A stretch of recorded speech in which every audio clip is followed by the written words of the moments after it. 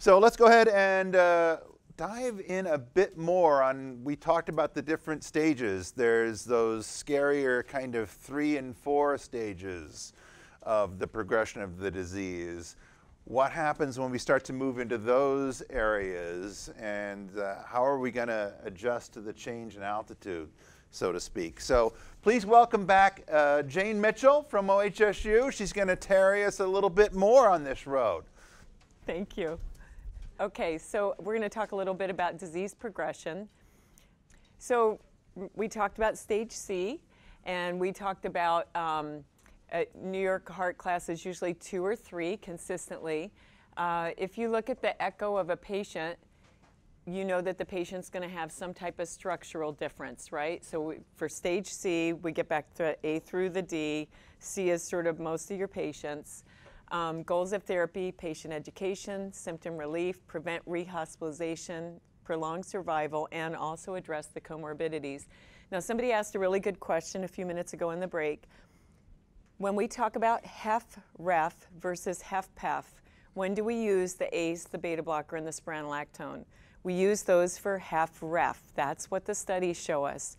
There's no data for HEF-PEF using those drugs. However, for HEF-PEF, I'm dealing with the comorbidities. And if the patient's diabetic, am I going to have them on an ACE? Yes. If they have AFib with RVR, am I going to have them on a beta blocker? Yes. So sometimes you will see those drugs used on those patients, but it's not for the same reasons. All right. As far as, we talked about for HEF-REF, we go up on the medications. Then we start thinking about BiVs or a defibrillator. And then we start thinking if that doesn't work, then we want to talk about VADs, and then we want to talk about transplants. Again, the progression of the disease, stage C, and then stage D over here. This is a patient's house, the beauty of the home visit. So you're talking to the patient and you're like, something's not adding up. I'm very visual, and when I walked into this home, I was like, okay, so now I know what's going on. So the problem is, this patient, I think it was a Richmond Clinic patient, and what happened was I took a picture because I said to the patient, so is it okay if I just take a picture so I can just sort of understand like what's going on here, and that way I'll know what medicines you're taking? And she was like, yeah, okay. It's like, great. So what you need to know is over here is a pile of bills and unopened mail. This lady has a child that is a special needs child and that she is the primary caregiver for. So how do you think that's going? I don't think any of it's going. To ask this lady to weigh every day, forget it. I said to her, you don't need to weigh every day. I already know that she's too overwhelmed to do anything, right? I want to get like most of these meds out. That's what I was thinking. What 3 drugs do you need to be on? Because that's all you need. So I actually texted the team a secure email, and I titled it Mayday, Mayday. So the thing is, I'm not going to be able to throw these drugs out, but because she just met me, right? I just walked into her house. Like, who am I? So I talked to the team, and I think they got a social worker, they got the physician, they got the nurses out there. This lady passed away probably about 3 months after this picture. But this just lets you know, the patient says, oh, and I said, let's talk about your meds. Let's talk about how you take them. And she goes, oh, I take it just like it's on this paper. And I was like, really? Okay, so walk me through it. Well, she actually started at this side of the room, and she'd start taking some. There was Cipro, there's all kinds like steroids, there's all kinds of stuff in there. And so it was really, she was just really taking like whatever. So this is why she wasn't doing well. So you just have to know what your patient's taking, and if they say they're taking it, you got to wonder sometimes if things aren't adding up. Maybe we just need to go take a look. Now, for advanced heart failure, when do we actually move that patient from a C to a D? So they have to have severe heart failure symptoms. So class 3 to 4, they have to have episodes of volume overload. You're looking at the echo. It has functional changes. The B-type natriuretic peptide, when am I going to use that? I'm going to use that a lot. It is a really good marker for me to look at my patient. If I have a patient, and normal is, if it's a regular BNP, which is most of Portland, does that test, if it's higher than 100, it's abnormal, okay? What that measures is if my left ventricle is stretched out, it releases peptides. The peptides, sort of like the sacubitril in the medicine that we were talking about, based on the same thing, the peptides go to my kidneys and tell my kidneys to pee. After a while, the peptides are so high, my kidneys are like, I can't hear you, but I can measure the level and it gives me an indication of how that patient's doing. So if I have a BNP, a patient with a BNP of 1,000 and it's staying up there, that patient is shifted, right? That patient is on the far right of the trajectory. Now, when do we use this NT-proBNP? All it is it's a fancier reagent than it's used at OHSU. It's a more stable reagent. Not all the hospitals use it, but it shifts then. So really then it's instead of 100 or greater, it's 300 or greater. So if I have somebody with an NT-proBNP of 1,000, it still means they have heart failure. Does that make sense to everybody? It's just a little bit precise. It's more stable. The reagent that they use is more stable. So, so I want to look at that, and guess what? If it's, we use this in amyloid patients all the time, and guess what the numbers are? 30,000, 50,000. I mean, that's a lot of stress on that patient's ventricle wall. So if I see that they can't do the, you know, my favorite 6-minute walk test, and if they have poor function on that, that's also a marker. This patient's not going to do well. And then if you look at more than one hospitalization for the last 6 months, that's also a problem. You will notice as patients near the end of their life, you will start having to come down on the meds. So typically for heart failure with reduced, we like to get them on certain percentage target doses. Lisinopril is 20, usually 10 twice a day. Carvedilol would be 25 twice a day. Metoprolol is 200, so I have these certain ideas in my mind of what I need to get that patient to in order to optimize their function. What happens as the disease progresses, I start having to back up on those medicines, and the reason I have to back up on them is because of usually blood pressure. So when you see the patient who's only on 3.125 of Carvedilol twice a day and is having issues with their heart failure, you know that I'm already, and their pressure's 90/60, that patient is way to the right of that curve because that patient is not going to do well. So the therapies that will make them live longer and keep them out of the hospital, I'm having to take away because their blood pressure can't support it.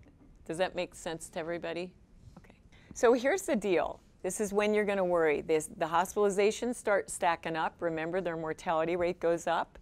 If I put this bi-V pacemaker in somebody, and all that is it simply fixes timing.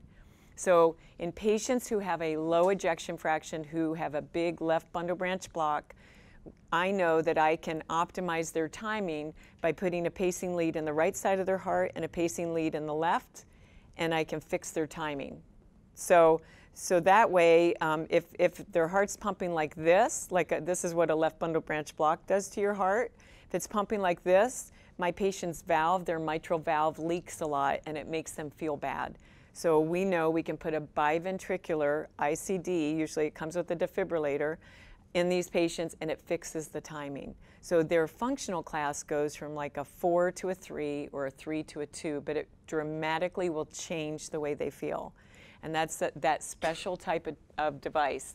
Now, we put ICDs in people who have low ejection fractions to prevent ventricular arrhythmias, right? Or actually to address the ventricular arrhythmias. So if a patient goes into VFib, it's going to shock them. Is it going to make their heart failure better? Just a plain old defibrillator? No, but it'll shock them if they go into VTAC or if they go into VFib. So it will save their lives, but they still have heart failure. But the bi-V, the way that's a little different is it's going to optimize the timing, plus it's going to save their life because it's got the ICD in it. So, and the thing is, some of your patients will say to me, Jayne, I don't want to be shocked. Honestly, I couldn't blame them. It depends on your age, right? If you're 80 and you have heart failure, it might not be so bad if you're going to die from sudden death, because we know what happens is you will die either from shortness of breath, kidney failure, or sudden death. So just keep that in mind. You notice you start down titrating drugs. Their kidneys get so much worse that you can't really effectively diurese them, and you can't have them on the right drugs. Maybe I have to take their ACE off because guess what? Their creatinine is now 2.5. So I can't have them on an ACE. I'm going to switch them to hydralazine and nitrates. They start, their functional capacity is worse, their right ventricle gets worse, and the high BNP levels we talked about, recurrent ventricular arrhythmias. When somebody's end-stage heart failure, they start having a lot of VTAC, and they start having a lot of VFib. So keep that in mind. And then if the patient has diastolic heart failure, remember that that's the heart failure with preserved, and they have it from hypertension, and then all of a sudden they're not hypertensive anymore. That means you better watch out because bad things are going to start happening. That means that heart has started to get big and the patient's going on the other side of it. So does that make sense? And we'll see that with our case study. So stage D, New York Heart Class 3B or 4 for greater than 45 out of 60 days. Recurrent hospitalizations, they start not responding. Their mortality rates like 30 to 50% for 1 year. And then your goals of therapy, again, symptom relief, prevent rehospitalization, prevent mortality, and improve quality of life. This is where those talks are really important. So Mrs. J, 49-year-old, she comes to the office for follow-up again. History of VT arrest. She's had, in this patient, I think she had 9 or 10 hospitalizations. She loved to come into the ER in full cardiac arrest. And either her potassium was 2 or it was 7. So one time she decided she liked to take the potassium because it was her heart pill. It made her heart stronger. So she took so many of them that she came in totally dead with a potassium of 7. Of course, she was resuscitated and she did fine because she's just like a very incredible person. So anyway, so VT arrest, she did have an ICD. She was stage D by this point and a New York Heart Class 3B. Now 3B is when, I can't really say, I know they're more than a 3, but they're not quite a 4. So that's when we call 3B, just to make it confusing. And she had significant right-sided failure. And because of that, then diuretic dosing was very challenging. We had to have her on torsemide. She had pulmonary hypertension. The thing about pulmonary hypertension, if somebody needs BiPAP because maybe they have sleep apnea and you don't treat it, what happens to their right ventricle? It gets a lot sicker. So that ventricle is pumping up against your lungs with every beat while you're sleeping at night. Those pressures are going higher, so that right ventricle gets huge.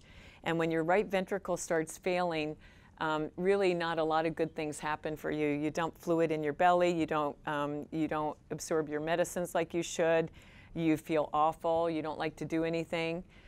So that these were also some issues. This is her chest x-ray. Yeah, I like the way your eyes got bigger. Oh, her heart's a little large. Okay, so, and then here I can see this patient has an ICD because that's the lead. And remember, all that's going to do, it's not going to make her heart failure better. It's not a BiV. There's not 2 leads, one on either side. It's only going to shock her. So if she has VT, it's going to shock her. And she's also got fluid. This is her echo. EF is really, I'll go straight to the report first to see what the big things are. LV cavity severely increased. The systolic function is decreased. EF is 20%. Severely enlarged right ventricle. Okay, so when I read that, I go, uh-oh. Okay, then I know there's some badness happening. Moderately reduced RV systolic function, so the right ventricle is starting to not pump efficiently, so she's getting really biventricular heart failure. Severe tricuspid regurg. And so that never makes people feel better. When people have tricuspid regurg, they feel awful, they're short of breath, they're symptomatic. It's just really hard to make them feel good. And then also, no significant changes. So look at that. In how many years? A couple years, she hasn't changed her, which is like remarkable. You just don't see this usually. You guys, usually this patient would be dead in a year, but this this particular patient was made of something, I don't know what it was, but she was very, she persevered. If I go to the LVID little d, that's the diameter of the left ventricle. And if I look at that diameter and it's greater than 5.7, I know that that patient's starting to get a big heart. If you see a 7, that patient really should be followed by the advanced heart failure team because that patient's in trouble. If you see an 8, I mean, we've actually had 10s and 11s before the patient got their transplant. This is her lab. Sodium down, potassium, again, every time I ordered lab on this patient, I would just almost like, I'd look through one finger to see it's like, what is it today? Because you never know. Her creatinine, as you can see, is going up. Remember our criteria for renal involvement, right? And she's got the creatinine's going all over the place. And the BUN is probably a very good marker of poor prognosis. If a patient is 43 or higher, we know from the ADHERE study data that that patient has a higher mortality. And look, hers is only 36, so that was actually pretty good. So magnesium, we check on these folks. This patient, as I recall her, was on torsemide, and then we had to do metolazone many times. And let me tell you, metolazone with your potassium, nothing will make you work harder. I hate the drug. I only use it when I have to. But sometimes your potassium will go from 4.5 to 2 in one day. So you have to be all over those patients' potassiums. And then, of course, she was anemic, right, because she had renal insufficiency. And check that NT-proBNP. So at some point you can say, okay, you know what, we don't need to monitor this anymore because it's bad. I already know it's bad, and it's not really going to help me by knowing if it's 10 or 3,000. So where do you think she is on the curve? You think she's near 4? Yeah. I'm game. So are we going to have Kelly next? We are. Okay. Kelly's part. Thank you, guys. Thank you, Jay.